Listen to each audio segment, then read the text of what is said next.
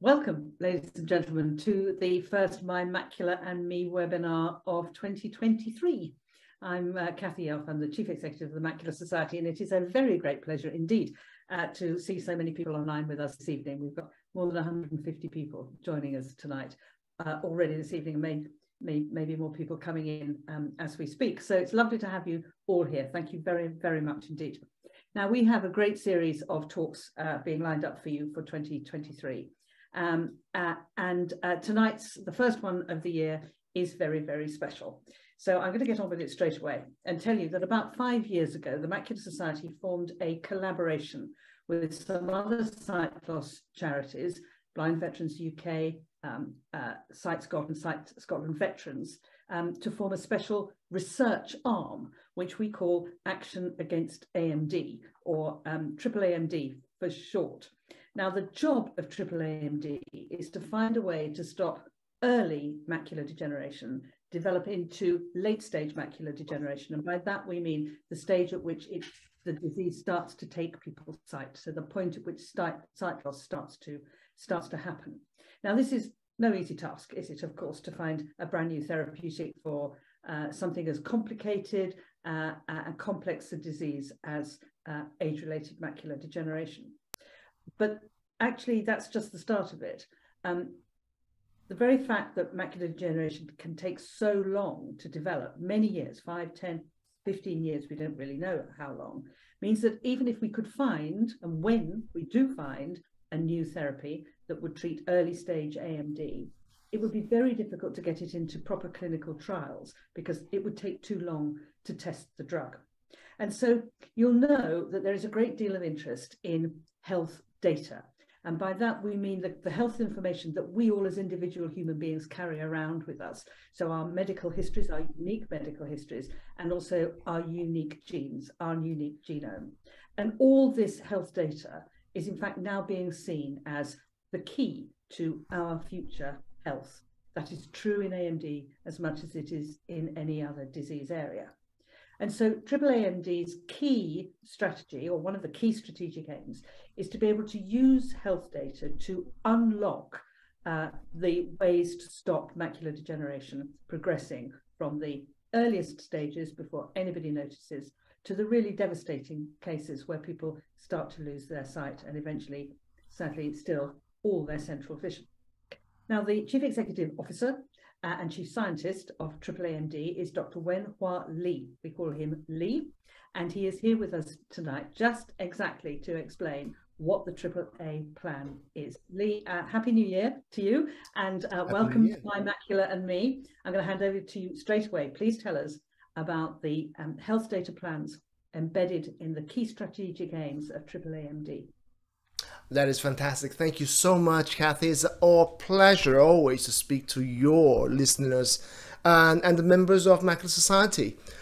So before I start, I'd just like to put a caveat here, just to say that I will use this opportunity to take it very leisurely. We will be having a conversation, hopefully. I will try to speak in as little technical concept as possible.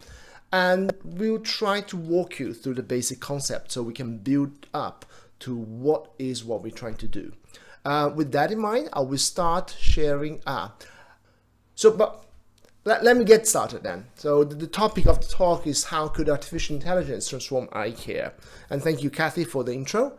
And I'd like just to share with you, of course, we all know there's not a day that passes before we hear yet another story about how artificial intelligence, actually let's shorten it for AI, has the potential to solve the most diverse set of tasks, some of them mundane, others at the bleeding edge of the human endeavors. Now, advances in AI are not restricted to just, as we know nowadays, we hear around in media, self-driving cars, production lines, e-commerce recommendations. But one of its most promising applications is truly in healthcare. And we are very proud to say that the ophthalmology is at the forefront of this revolution. But then, first things first, yeah? Let me just try to see. Let's try just defining what really artificial intelligence is, because it is very common that two simple words, in many people's mind are framed differently. But for the purpose of this talk, and in fact for a lot of the way that we operate in the research community, artificial intelligence is simply any technique which enables computers to mimic human behavior. Yep. So having said that, we have people raising hands. Just a quick listen. Is that any problem with the... So somebody has asked a question, does everybody have sound? I certainly have sound. I think Felicity has sound. If anybody is having a problem with their sound, perhaps you could refresh your browser or maybe log out and log back in again. But I don't think the system is not working. We're not getting lots of calls. So if your system is causing a problem, perhaps you could log out and log back in again. Thanks. Right. So thank you, Kathy. I'll just continue here. And then if this is artificial intelligence, it is very, just to illustrate that this sometimes can be misleading. Thank you, Patricia. Is this very early print of what was called a mechanical Turk. So this was actually almost a toy that presented some form of automaton. So it's like looks almost like a robot, which is not human, that could play chess really well against anybody who challenges it. But in reality, this was a trick. It did mimic human interaction, but actually there was a human inside the box playing the chess. Having said that, let's think about then what it is the real, almost the use, or what we are looking now into the modern day interpretation or acceptance of AI, which is definitely something that can mimic human behavior. But then, although we have been fed of dreams of AI, or however it's been used to be called in the past, as a solution for all the things that we don't like doing. So for instance, something of a more menial task, to even complex decisions such as playing chess, it is very fair to say that let's take the first thing out of the equation. The fear of machine taking away jobs, especially in the field of ophthalmology, optometries, where you really need that human interaction, is still very far from happening. Yes? So where we see that kind of replacement are for things that are perhaps a little bit more repetitive, that the computers and robots, etc., can do with a high efficiency without needing a proper human interaction. Now, having that in mind, if anything, what AI can do is really to free the precious time and talent of highly trained professionals, health professionals, to deliver even better care, which will always require this human-to-human interaction. And of course, that reminds me always of the movie, Chaplin's movie about turning different knobs and then making things in a production line. But then, what is AI? Now, despite the fancy term, AI is basically maths and statistics applied in a clever way to suss out information, connections, and correlations from a vast amount of data. This data is then used to train algorithms, and then, sorry about throwing this the buzzwords, right? Algorithms, data, etc. But algorithms are nothing more than a process or set of rules to conduct a function. So perhaps this is a good time to pause for us to look into, what does entail all this different kind of terms that we're telling you about. Well, information, data, etc., that goes through a recipe or algorithm can produce an answer. The easiest way for you to visualize this is thinking about a recipe, right? So if you have your information, your ingredients, with the right recipe, you can get a meal. Yes, we all agree that? That's very, very simple. So when data scientists, for instance, when they talk about algorithms or models, they're basically talking about recipe. Recipe for what? for prediction, for an outcome. So in terms of AI method, what we normally have is this central piece missing. We know, for instance, that this is the outcome we want. So for instance, a burger here. And then we give the machine the ingredients and have the machine to try to deduce what are the different ways we can combine these things to reach this meal. So this is what a recipe, an algorithm would do. Now, of course, the recipe and the algorithm, which comes through machine learning, will differ depending on the end task you're telling it to do. So for instance, let's say that we are looking at input of information, data, which could be eye scans, which could be genetics, whatever. But where we really are interested is AMD. So we can train the computer to try to figure out how these different features are leading, perhaps, to diagnosis of a condition. But of course, if we change the kind of disease we're looking after, let's say macular hole, we're still looking at the same data. And then the recipe, the algorithm to diagnose this certain condition will also be slightly different. Yes, but the interesting thing here is that what we've seen here in this, sorry, I should have changed this slide to lasagna as well, which is from the same set of information, depending on what you are training your machine to look for, you will have a different recipe, a different algorithm. And so this is actually the kind of the framework of when we talk about data, algorithm or model, and results, which could be a diagnostic tool, for instance. So keep that in mind. Yeah. Now, just as search engines have democratized instant access to knowledge, so when we are in a pub quiz, for instance, we can just simply Google and the information comes in really quickly. That actually elevated us to almost a quiz genius status. So AI-derived algorithms trained on a large set of ophthalmic images, for instance, fundus and OCT scans, and I will come to that later on, can be mathematically narrowed down through computer and mathematical models on subtle nuances, differences, and patterns and features that we can use to identify certain diseases, right? So we can train the machine to know whether from one image that is presented, what this image is telling us with regards to perhaps diagnostics, which is one condition and another, which is early or late. Yeah. So in this sense, what the AI and the machine ingesting a lot of data is not that different from where early career professionals are seeking advice from more senior colleagues, right? When we talk about those senior colleagues, they are much better at identifying or making that diagnosis because they've seen way more cases. That's the experience. And of course, each expert have developed their own way of classifying and identifying each specific case. So if we take the AI or computer science parlance, each of these senior optometrists or ophthalmologists, they have developed their own method, their own algorithm.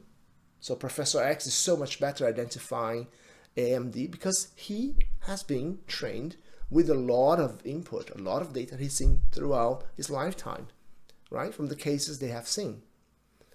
If we can feed that information into a computer system, which can then synthesize or try to come up with ways to understand or classify those diseases, then that would be a use of algorithms that can help the expert to detect, especially diseases which are harder to diagnose, right? Corner cases, you're not sure one thing or another.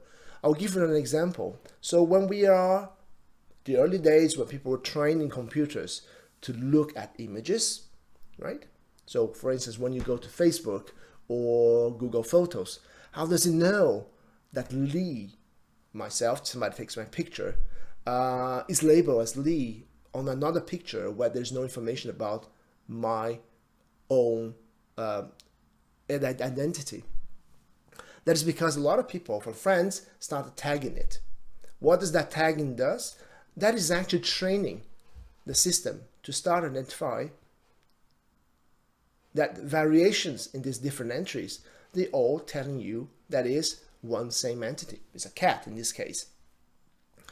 But what happens if we are training a system only with a limited set of pictures, in this case 9, and we all say this is a cat?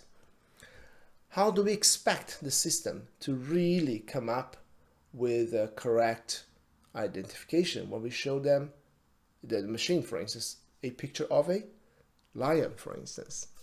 For some people, that is a cat. For others, it's not. So therefore, it is important that when we are looking into AI training, that we are not only providing them with lots of data without information, that we actually do add annotation. So this is actually labeling those cases. Okay. Now, to date, there have been several very exciting proof of concepts where images from your retina, have been used to train algorithms to detect and diagnose several conditions, including ophthalmic and non-ophthalmic diseases.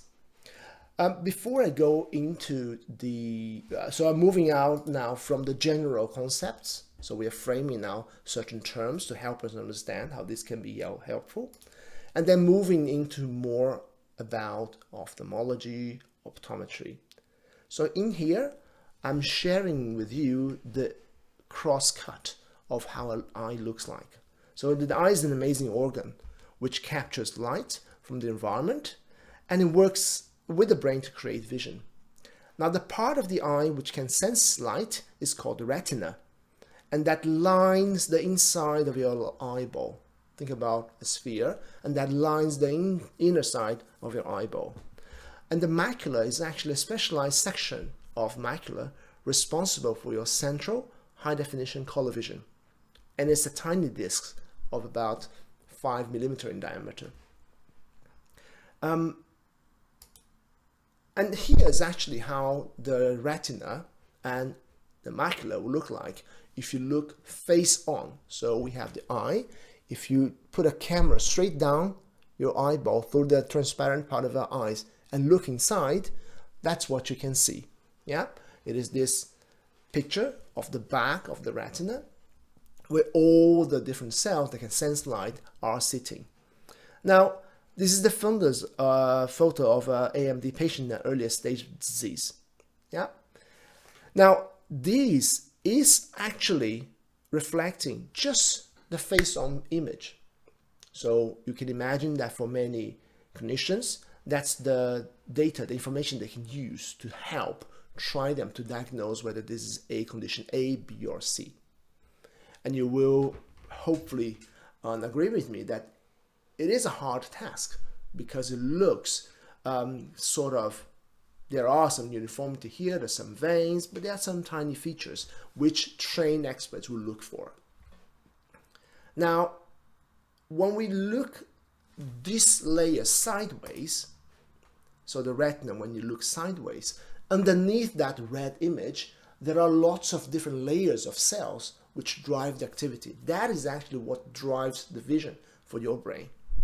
But that is built by different types of cells. So some of them are neurons, so they are connected to your brain. Other are specialized cells, which are also neurons, which sense the light and then send the image signal to your brain. But also other cells which are there to support those neurons which are trying to sense the light. And this layer with so many different cells packed in is surprisingly thin. It's just the thickness of 2 strands of hair. Now in a cross section, that's it. It's very thin. Now, when we think about the way that this can be diagnosed, when you look further down, straight on, it is hard because you're not seeing all the different layers of the cells. What if you could look it sideways?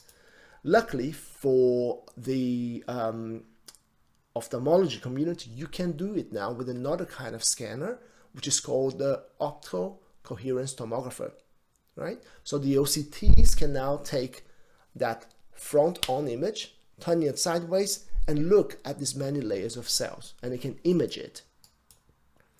So I always like to make an analogy as a cake. So from these photos, we'll look top down onto the cake, so you'll see happy birthday written on it. But then the OCT would allow you to see how the different layers look like. All right? Now, if you're thinking about those different multiple layers, we are now expanding the number of different features that can be used to diagnose different conditions. Yep.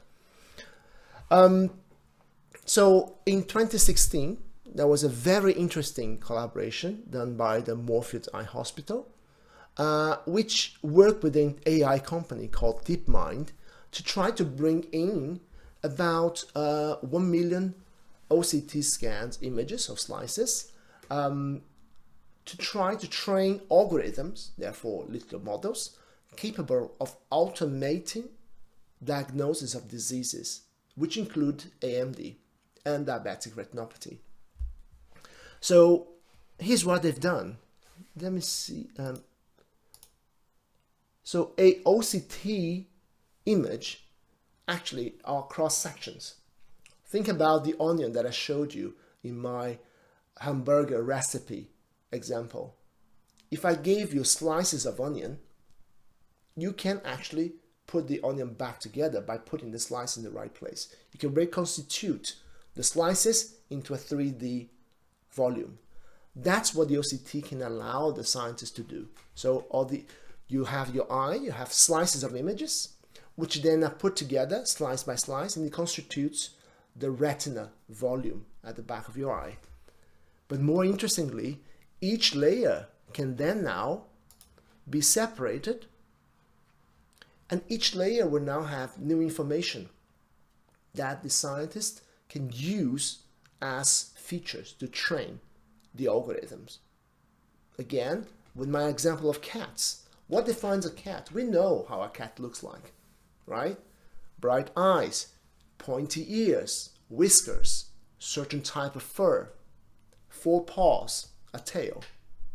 So each one of those features could be interpreted as a dimension or a feature or an element that can be added to compound the image or the model of a cat, right? If I brought you a Labrador, it clearly is not a cat because of the size, because of the shape of the snout, because of the shape of the ears. So these different parameters is what allows different, more precise diagnosis to be made. So instead of looking just top down, with the OCT scanner, you really increase the number of features that it can bring together. And this is what the AI algorithm that was trained to do enabled. So instead of just looking top down, it was looking at so many different layers and comparing what are the features that exist in every single layer, and actually mapping changes in those features that appear in different layers and combining that as a score. So what happens now is that because Piers King, my friend Piers King at Moorfields, who led the study, brought all those scans, and in each scan they also said this is the scan of a person with AMD, this is the scan of a person with diabetic retinopathy, this is a scan of a person with macular hole, and so on and so forth. They were able to train a computer program which then tried to extract the features and learn what is the probability of a new scan that comes in that the system have never seen before. So the algorithm could take a new scan and then compare to the reference scans, it's 1 million that it trained the algorithms on. And then by looking at different layers, given a different score to the probability of different diseases. Very, very excitingly, the resulting algorithm could diagnose more than 30 different conditions and as accurately as experienced optometrists and ophthalmologists. So basically here, it is a scientific graph, but this basically just shows you what is the rate of success. The better the prediction rate, the further up and to the left you will find the prediction score. So all the circles are the prediction scores done by both optometrists or ophthalmologists. Those include early career and also expert ones. And you can see that the machine actually outperforms them every single time. And this is great, because if you can bring the expertise and the knowledge of the best consultant ophthalmologists, this means that as a program, as an algorithm, you can now copy this to the machine of those scanners.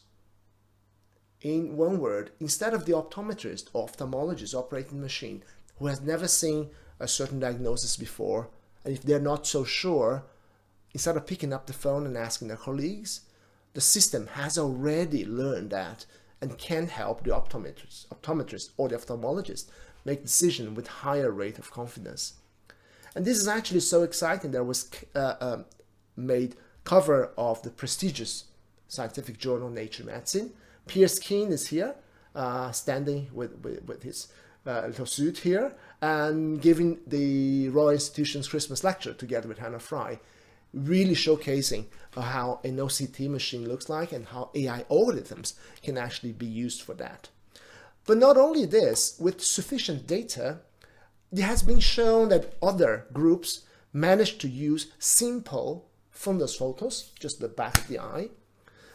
But if they knew that for each one of these pictures, we had information about the person to who this picture belongs to, for instance, the age, the blood pressure, whether they're diabetic or not, etc., then you can also train AI algorithms to try to learn and extract ways to predict those features. So again, 2018 was a basket year. The same year, a research group within Google Health trained an algorithms using these fundus photos and clinical measurements from 280,000 people. These are all anonymized, okay? They know their blood pressure, etc., but they don't know who they are. So this is really safe. So they actually could predict several cardiovascular risks from a single fundus photos. So after training, they just injected completely new image. And the system manages to not only tell age, so for instance, in this test case, which was not included in the training, so this completely new case, they fed it to the algorithm, and then the algorithm could tell the researchers that actually the algorithm, the system, actually, computer, sorry, predicted this to be 59 years old, from someone 59 years old, and the actual age is 57.6 years old. The system predicted this is the scan of a lady, a female, and actually it is a female. The system predicted this is a known smoker, and in fact the person from which this image was extracted was a known smoker. It predicted that this person would be non-diabetic because of a parameter, and then in fact it is non-diabetic. But also impressively, it could predict the BMI. So it predicted 24.1 kilograms per mass, and per meter, sorry, and then the actual is 26.3. But also blood pressure, systolic and diastolic, all very close. So you can see the potential here. If we can bring enough data and tell the computer, these are the training set, this is a cat, this is somebody with diabetes, etc., we can start to bring and have machine learning algorithms that can help us detect those conditions. So this is all very good, and I'll just skip this one. And in fact, the data has been made available to train algorithms, and UK actually has the world's largest ophthalmic bioresource, which is called the Insight Hub. It's a project funded by the UK government, which actually involves University Hospital Birmingham, ourselves, Moorfields Eye Hospital, but some other well-known players. Now, despite Google and Roche being included in this group, developing this platform, I want to tell you that they are here as technology partners, but they never get access to data. They have never got access to data. In fact, the access to data is only done if a project is approved by a fully independent group board of lay people and an expert who will decide whether this application can actually look and use the data, but only anonymized data. All the data that exists in the insight that is made available for research, you cannot figure out who that data is from. Yeah. So this is really exciting. We have the largest of such collection in the world.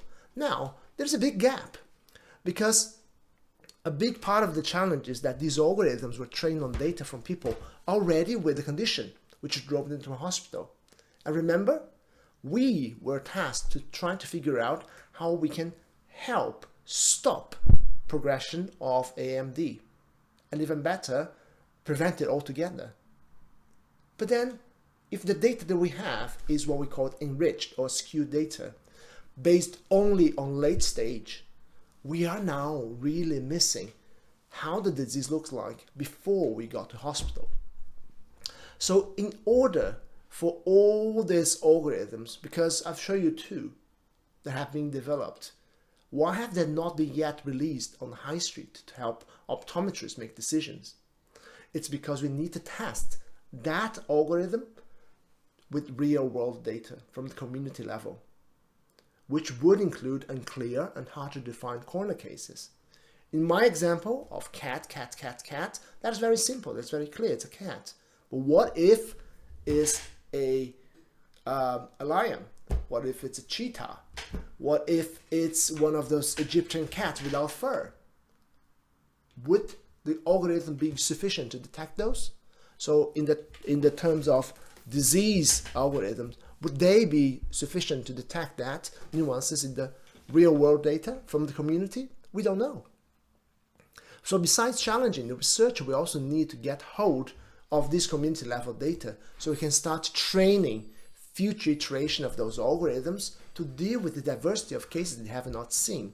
The diversity which can also include ethnic diversity, age, geographic diversity, because depending on where you live, in the city or in the rural areas, you might have different risks, exposure to different risks of diseases.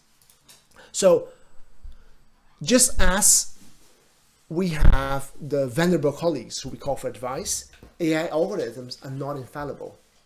And that is predicated on how much cases, much data were available for training, and how each protocol is developed. So the gap,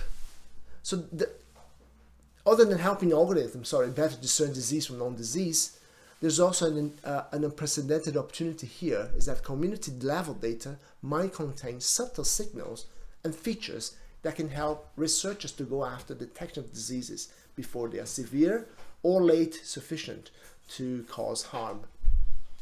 So a final gap that community data can help address is what some of our colleagues are calling a data poverty, whereby, just as I mentioned, where certain segments of our population are not being represented at all in those data sets, which means that the algorithm that is being developed, being trained, might only work for some of us, whilst completely missing the mark for the others. So we need to ensure that the data being used to train AI algorithms are truly fair and representative. Now, despite the large volumes of clinical and hospital data, the unleashing of AI algorithms depend on the community level data.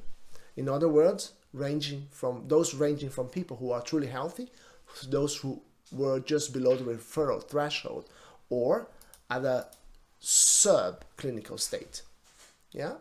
So different from most patients who are keen to have the data shared and looked by experts and researchers for a solution, those below the referral threshold, those who are might look healthy, might not see a clear reason why their data should be made available for research. And here's where we argue that charities can work alongside optometrists and ophthalmologists to promote not only more regular exams to catch those unmistakable cases, but also avoid further harm, but more importantly, that their own retinal photos and scans are made available for researchers earlier on, so we can start working on a solution, so that if and when a disease catches up, there is a solution waiting. right? Do not wait until you have a condition to start sharing that information. So, as I said, there's a large amount of data being collected on a daily basis. Every time you go to your optometrist, the data is being collected. And a lot of this primarily on your high street optician, some on your hospitals, and mostly when you are already being sent to hospital, you are having your late stage disease. And then a lot of things that we could be learning from early, healthy, and even asymptomatic, so before any symptom arises, it is still here, but we are not, unfortunately, capturing it because only hospitals are structured to bring this data together. Now, let me tell you what's exciting us, which is the Foresight Initiative, which is something we are going to be rolling out in the coming months this year. So we have been working on a new model to enable aggregation of retinal imaging and scans only from consented participants at community level.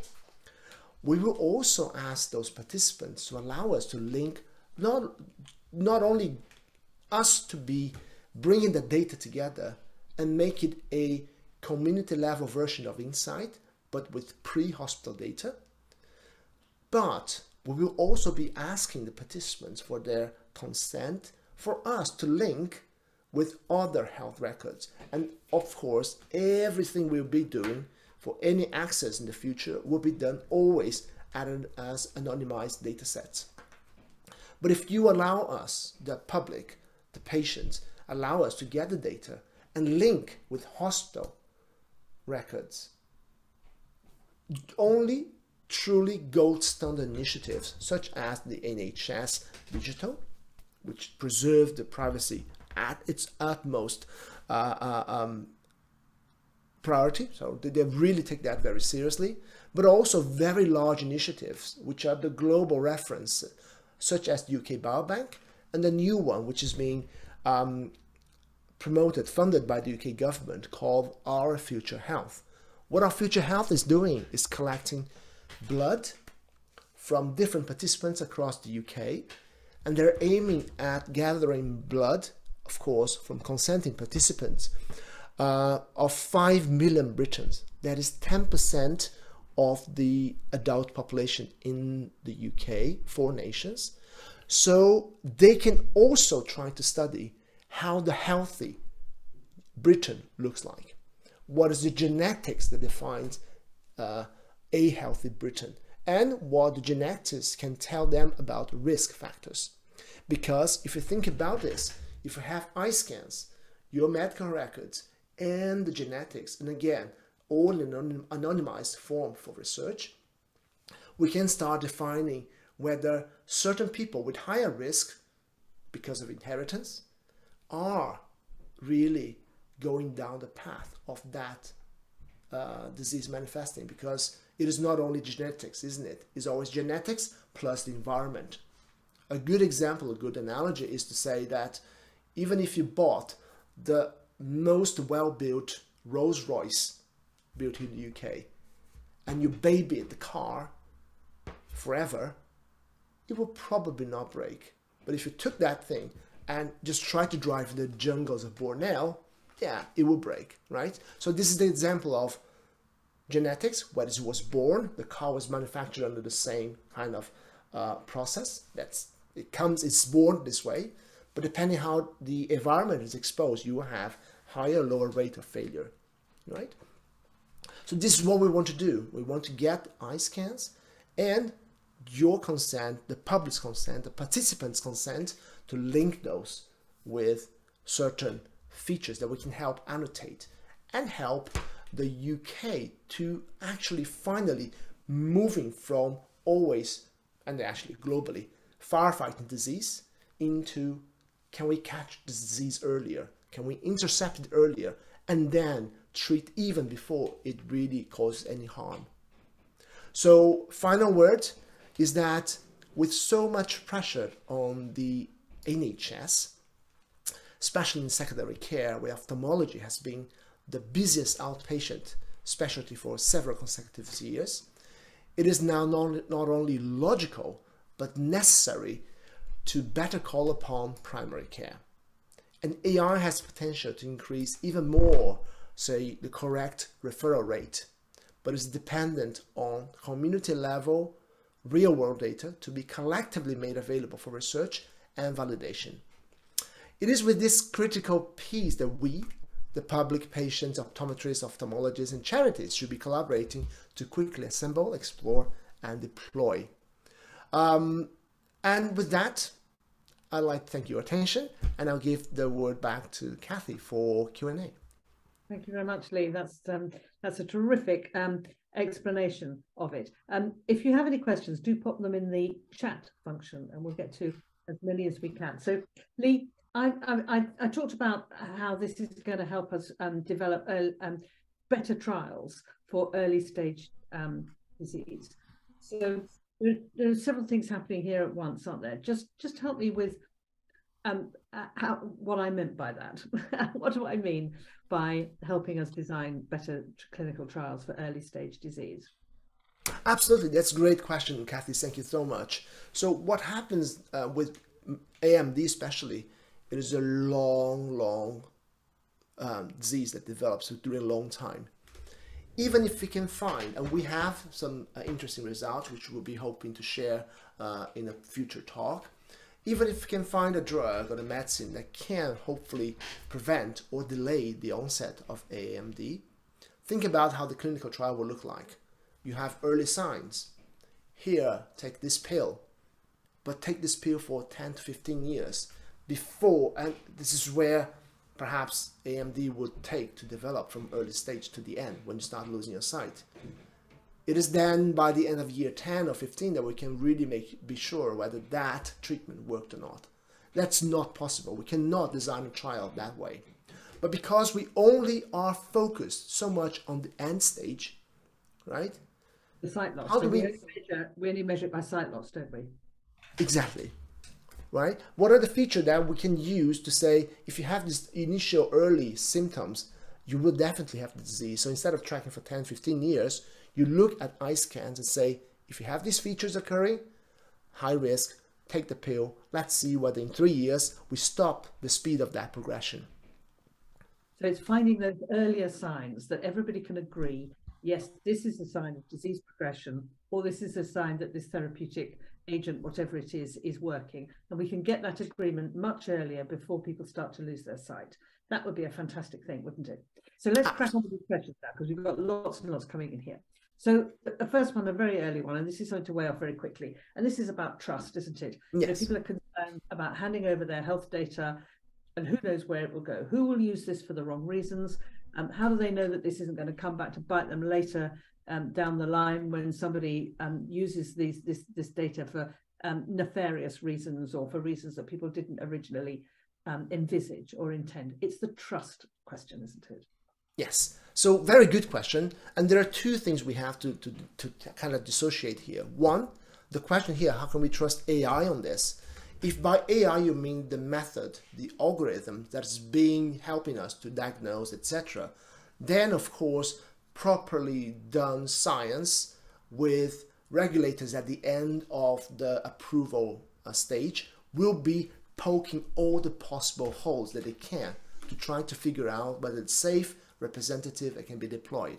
That's the same process as any drug registration, where a manufacturer comes to the drug, say it does this, but the regulators are looking very carefully to see whether there are any side effects, things that missed. So it is the same process.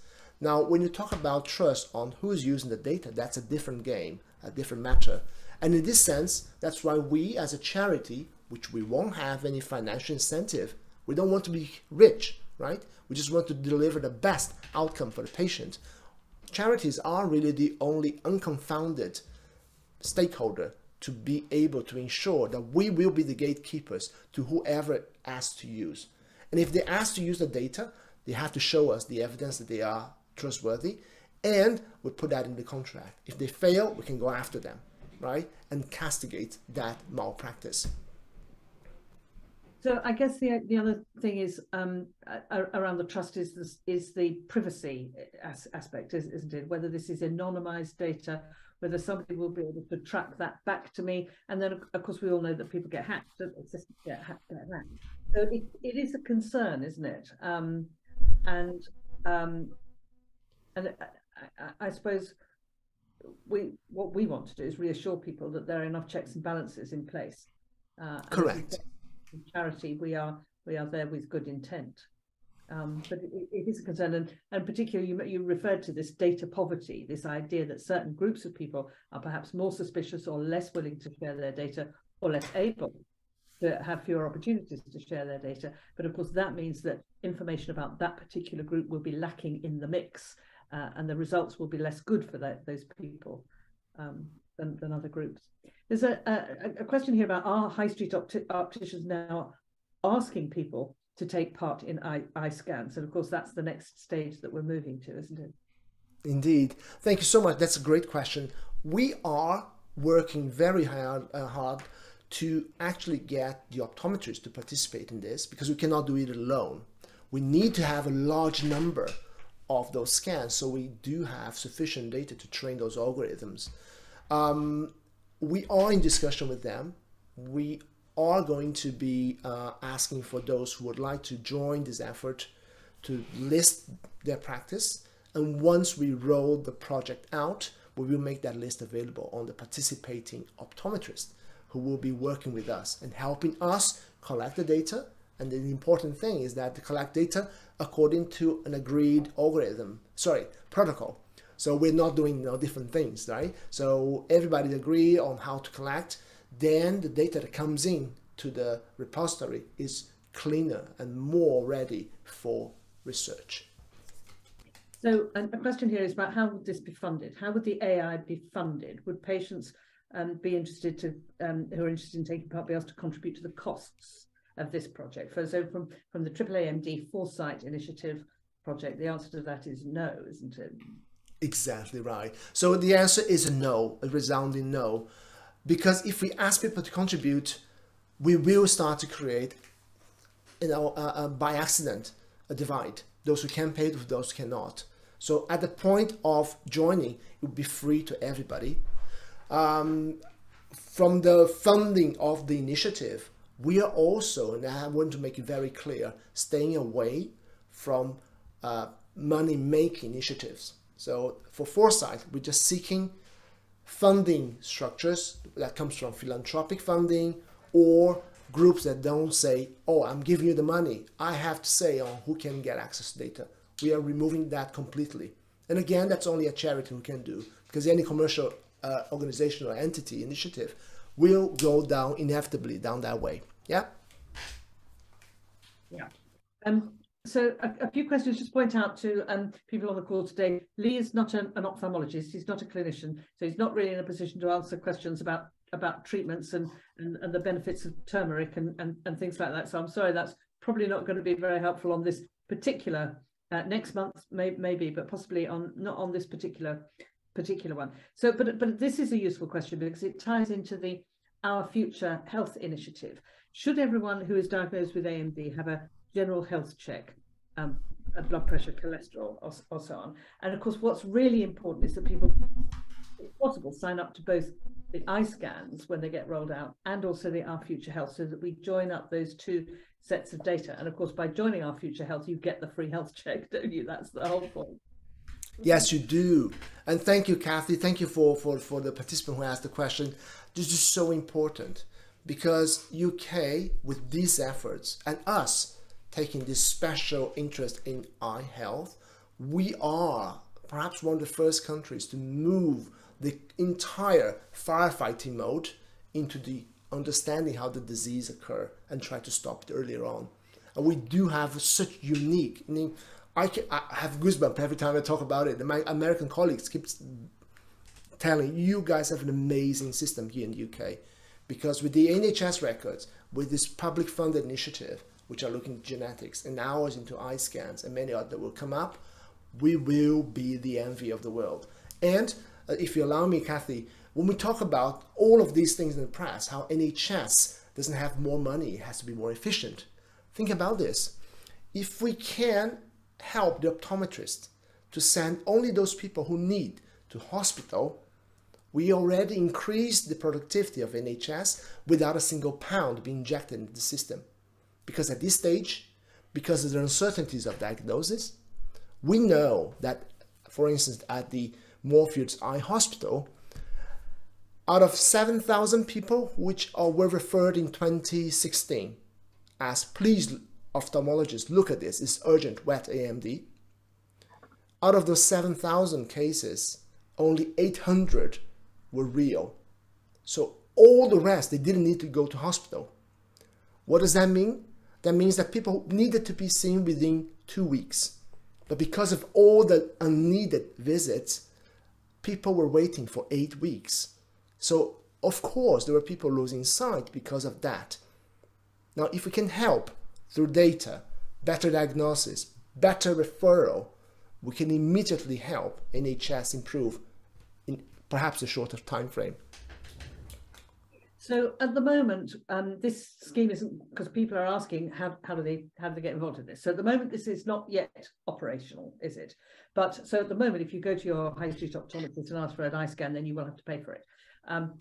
It will be through this scheme that you would get the free eye scan, but that's not quite running yet. But that is the intention, that people would go to their participating optometrist and say, I want to give my data to this project, my eye scan data to this project, and then we would also ask them to go and have the full health check through our Future Health plan. So Lee, when do you think this might be running? And we're certainly talking this year, aren't we? Are we talking about first half of this year? Do you think we'll be doing it soon? Thank you. I'm really hopeful that we'll be able to think about this on the early second half of this year, right? Think about end of spring, beginning of summer, yeah, around that stage. And it really touched my heart to see there's so many people saying we'd like to volunteer, we'd like to help. Holding there, we're nearly there. We just need to make sure that, because this is a large project and we are aiming at getting at least 500,000 participants, that this all needs to be super ethically approved, designed, because it's for the entire generation of Britons. It's for our future. We are designing in a way that we are going to do it right the first time. We don't want to be backpedaling. So we are doing the right contract. We are also discussing with the optometrists. I saw a question about the cost. We will be indeed recompensing the optometrists for their help. But of course, as a charity, and the way that the economic situation is, we cannot definitely afford a high street price, right? But if we all agree that everybody have a part to play in it, I'm sure the optometrists, we understand a few of them are already they really like the idea and bigger vision. They are in already. So hopefully we can all together bring this new vision quickly. Because the more people participating we have, the more optometrists participating we have, the quicker we can get the information into the hands of experts and help us bring the innovation that we all need. That's great. And of course, you made the point in a conversation we were having the other day that, of course, we today are benefiting from the data that other people have shared in the past, aren't we? Where we are beneficiaries today, and there's a duty perhaps on us to do that. There's a question here, and I have a feeling that the data should be randomized rather than being collected from Macular Society folk. That would be a bias. And of course, yes, it's not just Macular Society folk, is it? We want 500,000 people from the population. We want your children and your grandchildren to sign up to this as well, don't we? Yes. Absolutely. And it's a great question. And I think a question just zoomed past me, that our friend says that I have genetics too and don't like the A in MD. Thank you, Caroline. That's a great pitch. So this is the idea. We're not talking about just people at the end stage. We are definitely trying to figure out ways we can help them too. But more importantly, those with family members, friends who are aware of the condition. The best way to help this not happen to any of our loved ones or friends, etc., is to really encourage more and more people to join this effort, right? So, and I'm even in a semi-selfish way, the speed that the research evolves, we might even see a treatment in our lifetime. So my dad, he passed away, but he had early AMD. Luckily, he didn't lose his sight. But I am starting to be aware that if I go down that route and live longer than him, I might lose my sight. So I am already doing, hopefully, my part in trying to figure out something for all of us today, now. But more importantly, as Kathy mentioned, together with our Future Health Initiative, and also by sharing the medical records, we might be even using the eye scans to track way more than just macular conditions, cardiovascular.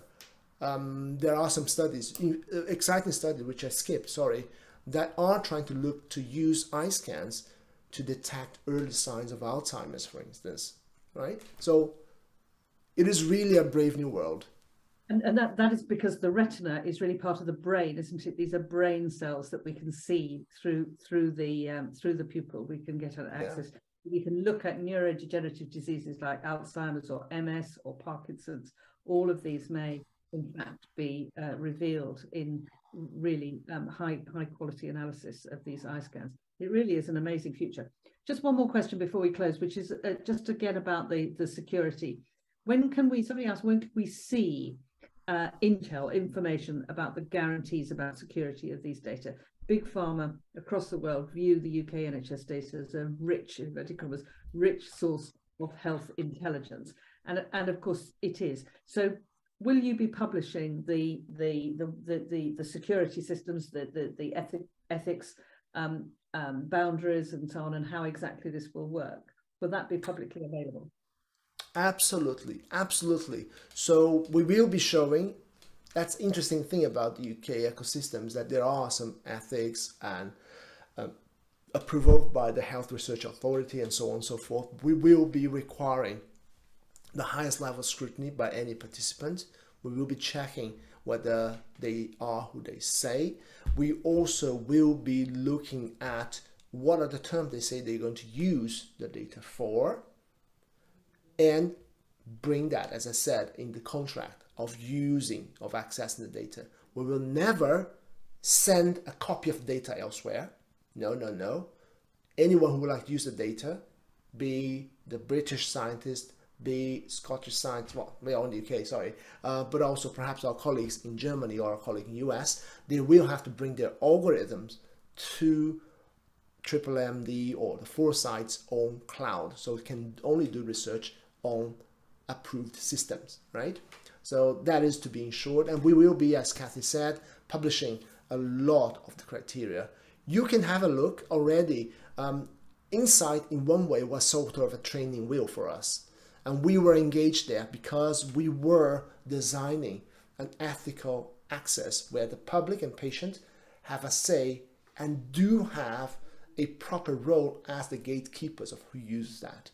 And I happen to work with the group that developed that protocol. So you can look into Insight under the keyword data tab, right? So the Data Trust Advisory Board. So we all provide that kind of scrutiny before anything is released. That's wonderful. And we've run out of time, ladies and gentlemen. I'm so sorry. We could have gone on for a lot longer on this, I'm sure. But we'll have Lee back again later in the year when we get to the next stage of this. I'm sorry that we weren't able to answer some of the more detailed questions about people's specific circumstances, but if you do have questions about your condition or you want some information about dietary advice and supplements and so on, please call our advice line first thing in the morning. They're open at 9 o'clock and the number is 0300 30 30 111. The number is on our website. That's 0300 30 30 111. We will keep everybody up to date on how this project progresses. If you're a member, you will get our Side View magazine. Side View is a great magazine, and membership is an absolute steal at £22 a year, and details on our website.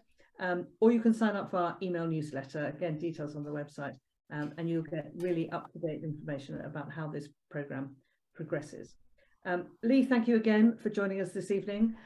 Thank you to everybody who has been online with us tonight. Next month, our guest is consultant ophthalmologist Martin McKibben, who will join us to explain what he has found out recently about the quality and the variability of care for AMD patients in the NHS. Martin has led the work to audit how well the NHS provides AMD care. And the first report is just about to be published. So he'll be telling us what the report says and how patients can find out what their local NHS service is providing and how it compares to others around the country. So that's next month, Tuesday, the 21st of February, Shrove Tuesday at 7 p.m. We've recorded tonight's show, so if you want to see it again, it'll be online in a few days' time. And if you think there's anybody else who might be interested in it, please tell them where to find it on our website. Thank you very much indeed, everybody, for joining us this evening. Have a very good evening till next month. Goodbye. Thank you, everybody. Bye-bye.